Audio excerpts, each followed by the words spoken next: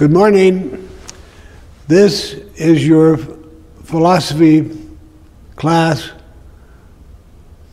Philosophy 333, Social Philosophy Online, and being brought to you through the kind auspices of Brother Damien.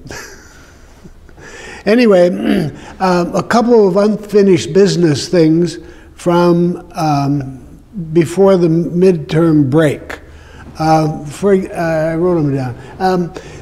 We have a couple items from Hegel that we have to take up before we plunge into Marx. Also, I have some of the tests left over from students who failed to pick them up on the Friday before the spring break.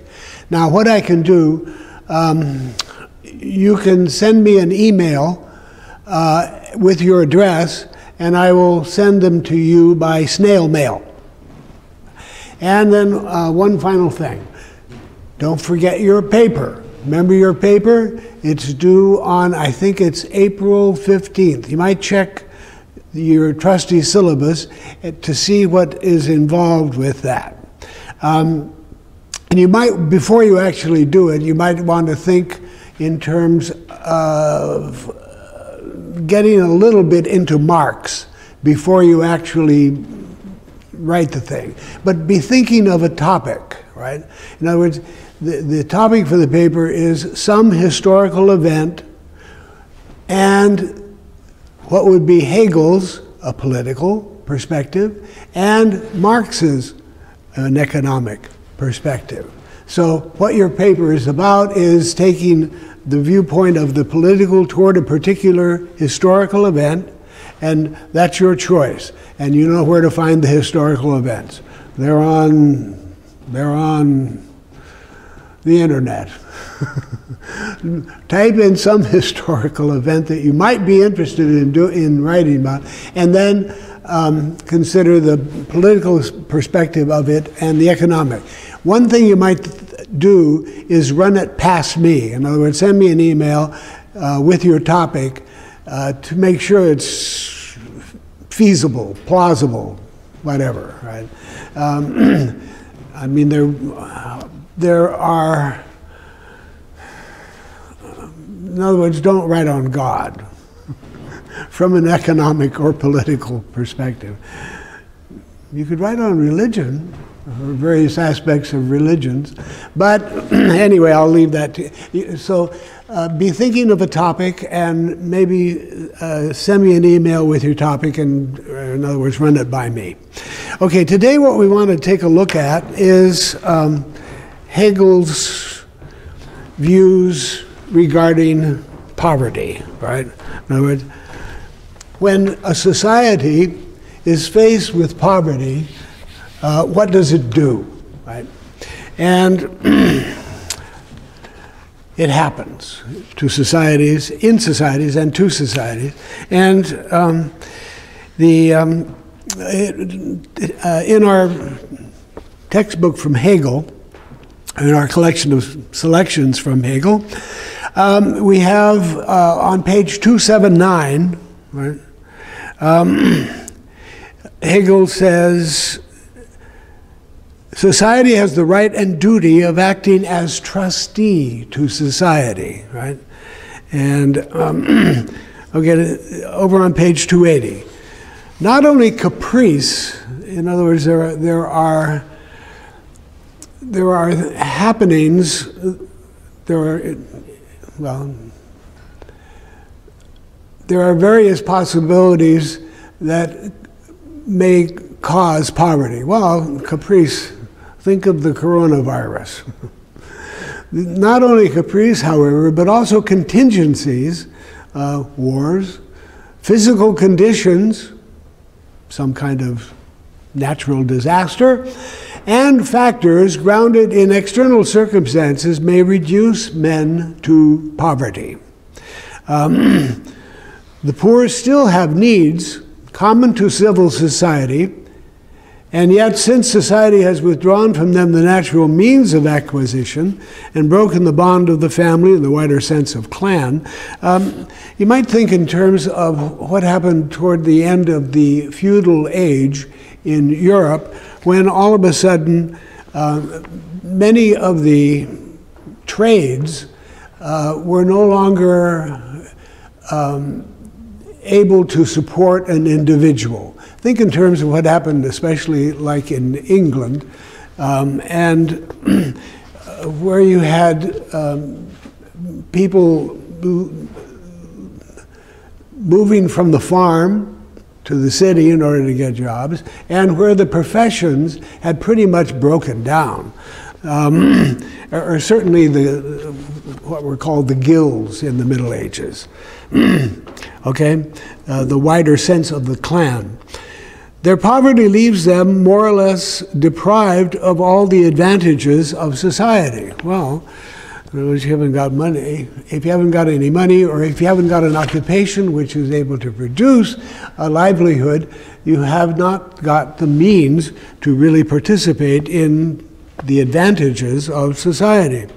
The opportunity of acquiring skill or education of any kind.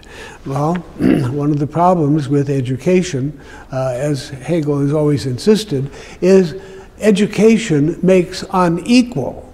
Right? Education does not, that doesn't level the playing field. Rather, it gives some people an advantage. In other words, the rich who can send their offspring to a private school or some very good institution, and those who cannot. And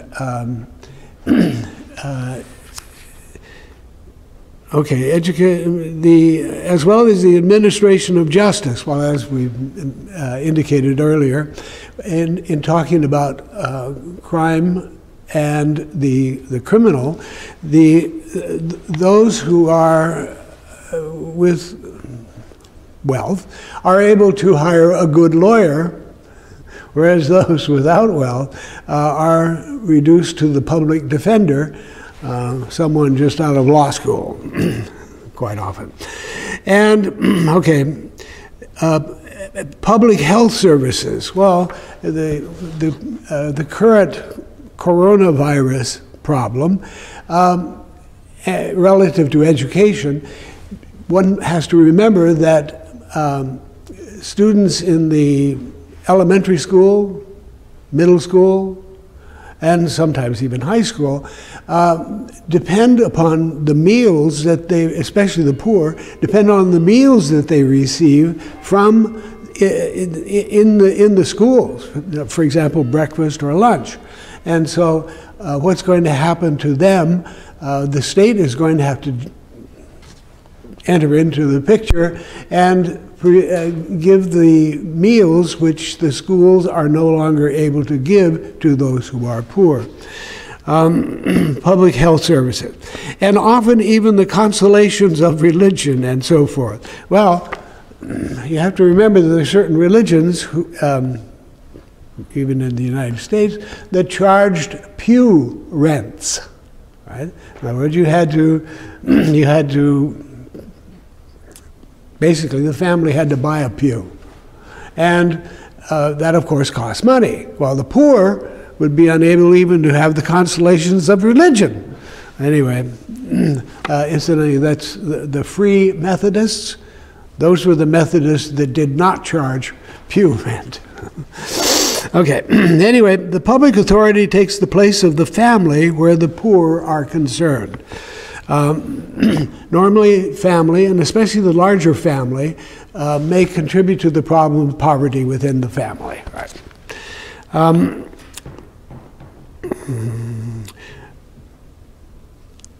Where the poor are concerned, in respect not only of their immediate want, but also of laziness of disposition, malignity, and other vices which arise out of their plight and their sense of wrong. Well, we have to remember malignity, drunkenness, as the cause of poverty, which was one of the reasons for the passing the Prohibition Amendment in, I think it was 29 or right around then. And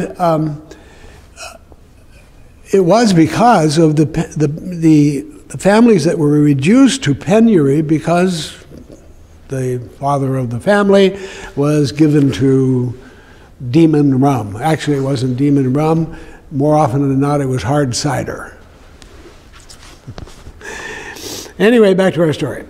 Poverty and, in general, the distress of every kind to which every individual is exposed from the start of in the cycle of his natural life has a subjective side, right? In other words, we're dealing with individuals, and which demands similarly subjective aid to individuals, arising both from the special circumstances of a particular case and also from love and sympathy.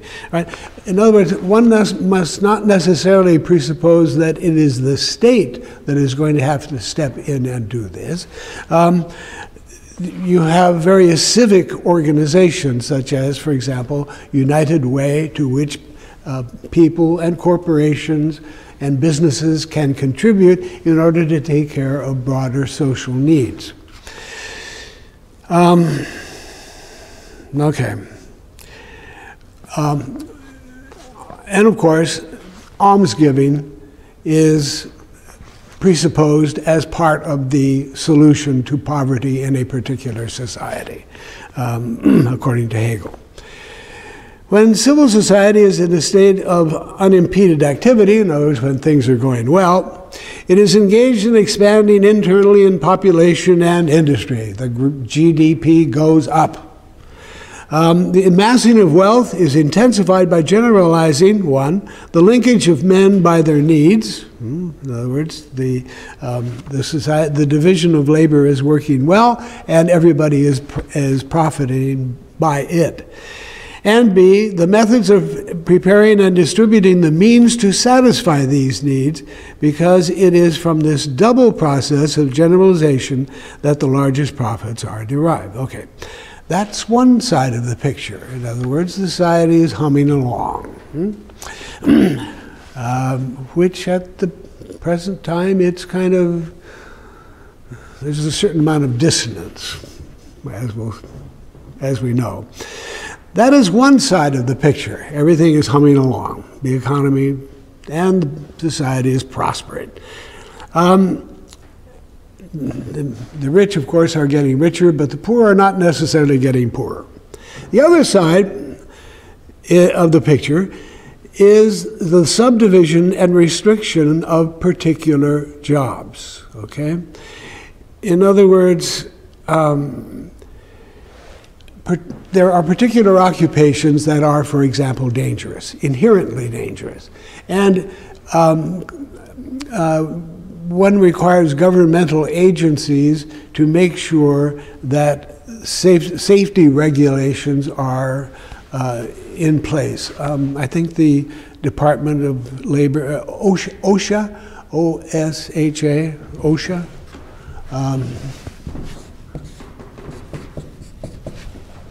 Office of, I forget what it is. Anyway, OSHA. They are concerned with safety in the workplace, okay? Which can be associated with particular jobs. This results in the dependence and distress of the class tied to work of that sort. In other words, there are inherently dangerous occupations, and you need agencies in the government. If you're injured at work, there's a state departmental agency which can take care or can either help you get over the problem or provide funds for you to live with it. And these entail inability to feel and enjoy the broader freedoms and especially the intellectual benefits of civil society. There's not only what we might call physical poverty. There's also intellectual and cultural poverty. One sees this especially, or I saw it especially in rural India, right? In other words, one of the reasons why people were moving to the cities, which were already oversized, overcrowded, and in which poverty was literally at the street level. That's where people slept, not only lived, but slept. Anyway, one of the reasons why the extremely poor in rural India were moving to these big cities was because of the cultural poverty of the city, of those villages, right? There was, and there was also precious little of education going on there too, in many cases. So, in other words, and that was the case also in rural China. So, but okay. When the standard of living of a large mass of people falls below a certain subsistence level, I think the poverty level the last time I saw or heard it quoted was about $30,000 a year. And if you fell below that, you were down into the poverty level. A level regulated automatically as the one necessary for a member of society. In other words, the state determines and provides statistics that will indicate exactly what a normal family needs in order to live on. And when there is a consequent loss of the sense of right and wrong, that's also one of the problems with poverty. Right and wrong becomes a little fuzzy. Of honesty and the self-respect which makes a man insist on maintaining himself by his own work and effort. The result is the creation of a rabble of paupers, right? In other words, people who are well below the poverty line. At the same time, this brings with it, at the other end of the social scale, conditions which greatly facilitate the concentration of disproportionate wealth in a few hands, right? In other words, inequality, right? A wide swath, or a wide gap between the very rich and the very poor. And times of inequality exist in almost every society at different times in its history. When the masses begin to decline into poverty, the burden of maintaining them at their ordinary standard of living might be directly laid on the wealthier classes. Well, it's obvious. If you've got this disproportionate level between the wealth of the wealthy and the poverty of the poor, what do? Well, you redistribute the wealth. In other words, take the wealth, soak the rich, to put it simply. That's one solution, right? Or they might receive the means of livelihood directly from other public sources of wealth, from the endowments of rich hospitals. Now, that sounds nice. And of course, there are parts of any country where some of the hospitals are richer than those in other parts of the country. In fact, in some rural areas, they're having trouble keeping hospitals open. Okay, monasteries. Ah, yes. Monasteries were, one could always go to the monastery and get, they were, you might say, the soup kitchens of the Middle Ages, right? And you could stay overnight, right? Be sheltered from the cold and the rain and the snow. Rich hospitals, monasteries, and other foundations, right? Well, there are foundations which support sometimes the poor. In either case, however, the needy would receive subsistence directly, not by means of their work. Remember, for Hegel, as for Marx, work creates identity. So if you don't have work, you don't have a feeling of, well, worth, right? So in other words, that's one of the sad parts of poverty. One develops a poverty of spirit. And this would violate the principle of civil society, or certainly Hegel's principle of civil society, and the feeling of individual independence and self-respect in its individual members, right? If you haven't got any work, you haven't got an identity, which is not, yeah. As an alternative, they might be given subsistence indirectly through being given work. Well, if you recall no, you don't recall, it's before your time, and it's a bit before my time, but I do remember parts of it. During the Depression in the 30s, the government provided work. I remember these men used to come by with these big trucks and shovels and clean the gutters. It was the WPA. Works Project Administration. And it provided work for people who were out of work. And it also kept the cities clean. I remember something similar in Italy right after the Second World War. There was a great deal, you'd see these people with these brooms, basically. They looked like witches' brooms, right? And they were sweeping, kept the streets clean. And they also hired them, as the CCC in the United States during the Depression to produce cultural works, right? The CCC are responsible for, I forget the exact meaning of what CCC stands for, but anyway, you had the trail system in our mountains and hills it was built largely by the CCC, right? And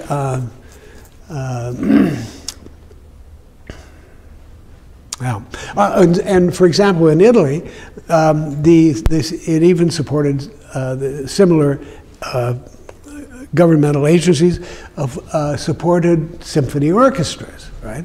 And the CCC in the United States, I think it had an arts component, right? And in other words, there was a lot of, you could get a grant from the CCC to do a mural somewhere, right? Okay, back to our story. As an alternative, they might be given subsistence indirectly through being given work. The opportunity to work. In this event, the volume of production would be increased. Uh-oh. Remember, what's the cause of poverty for Hegel? The cause of poverty for Hegel, boom, good. The cause of poverty for Hegel is overproduction. So if you get the government involved in production, whatever kind of work they're competing with the private sector, right? So are you solving the problem? Well, this whole lecture, what is it about? Does Hegel solve the problem of poverty, right? And you could move it just a little further.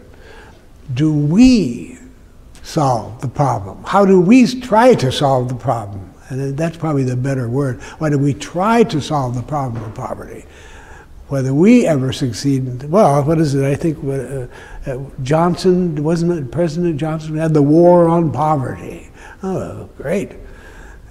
Did he win the war?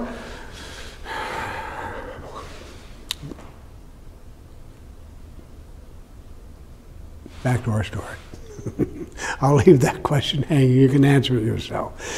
Okay, the excess of production and in the lack of a proportionate number of consumers, right? In other words, if you got overproduction, you need more consumers. Well, if you got poverty, they can't consume. They haven't got any money. Okay, number of consumers who are left are there, or who are themselves also producers. And thus it is simply intensified by both of the methods, A and B, by which it is sought to alleviate it, right? And what are the A and B were? Maintaining people in other words, soaking the rich. Well, of course, nobody's got any money. And, or what was B? Well, B was being given work, right? Well, that's not, neither one is going to work, right? It hence becomes apparent that despite an excess of wealth, in other words, no matter how wealthy the government may be, no matter how wealthy the society may be, the civil society is not rich enough, right? So if you ask the question, does Hegel solve the problem of poverty? Is there a solution to the problem of poverty? And you'd probably have to say, society is not rich enough. That is, its own resources are insufficient to check excessive poverty and the creation of a penurious rabble. Well, what was England's solution to the penury, the problem, and the penurious rabble? Well, what did they do with the debtors? They put them in the debtors' prison. And when the debtors' prison got too full, what did they do with them? Put them on a ship to one of the colonies. Which colony? Australia. Well, that's a solution. Export the problem. Okay, well anyway, that's enough. I'm tired. We'll do this again. We'll do this again on Wednesday. So let's quit. Oh, one more thing. At the end of a Roman letter, they always, the person wrote Ave, Atque, Vale, hail and farewell. And, or in modern terminology, may the Moodle be with you.